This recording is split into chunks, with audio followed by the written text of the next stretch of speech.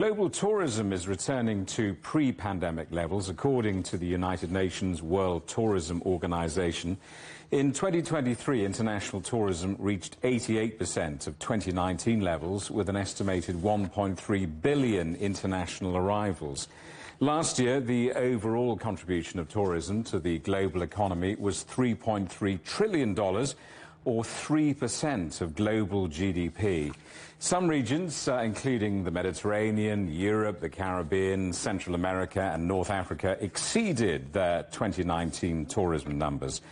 Chinese inbound and outbound tourism is expected to pick up due to visa simplification and improved airline capacity.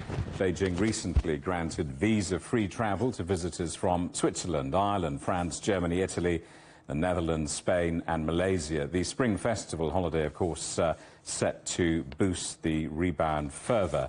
Well, let's talk now to Sandra Carvão, the Director of Market Intelligence and Competitiveness at the United Nations World Tourism Organization. Good to see you. Welcome, Sandra. Well, the tourism industry will be opening the champagne after some terrible years. They'll be delighted about this, won't they? Thank you. It's great to be here and share the latest data.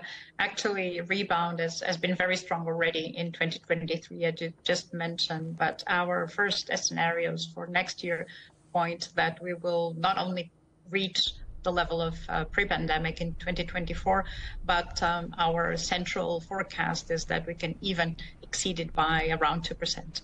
There's some big factors at play here. Obviously, lockdowns have gone away, the pandemic has gone away, but China going back on holiday, that's pretty significant, isn't it?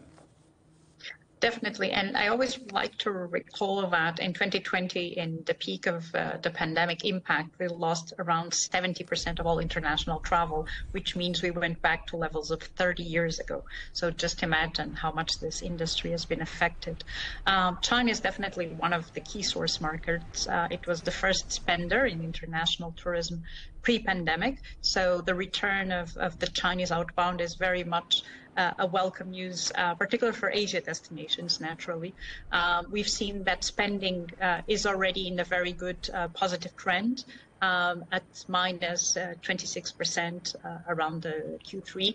So we do expect that to be consolidated with 2024 news on visa, which is very welcome as well. Which European countries are set to benefit from this increase in tourism?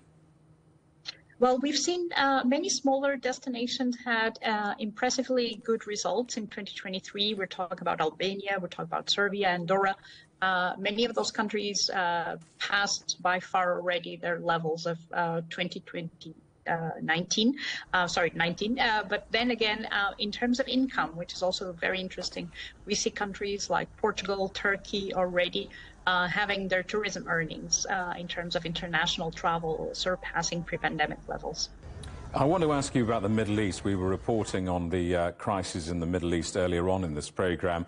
Are we able to say how much the current crises are affecting tourism in the region? Well, actually, the Middle East was the only region globally that already surpassed their levels of pre-pandemic. International travel to the Middle East increased by 22% in 23 as compared to their pre-pandemic levels. And the data for December continued to have that trend. Actually, also, if we look forward for the bookings in terms of air travel, our partner Forward Keys that provides us insights in this area, their data shows that in the first half of next year, for the moment, the bookings are pretty positive in comparing to 2023. So data shows for the moment that we do see the region continue to grow. Sandra, good to see you. Thanks so much for coming on the program. Sandra Carvão.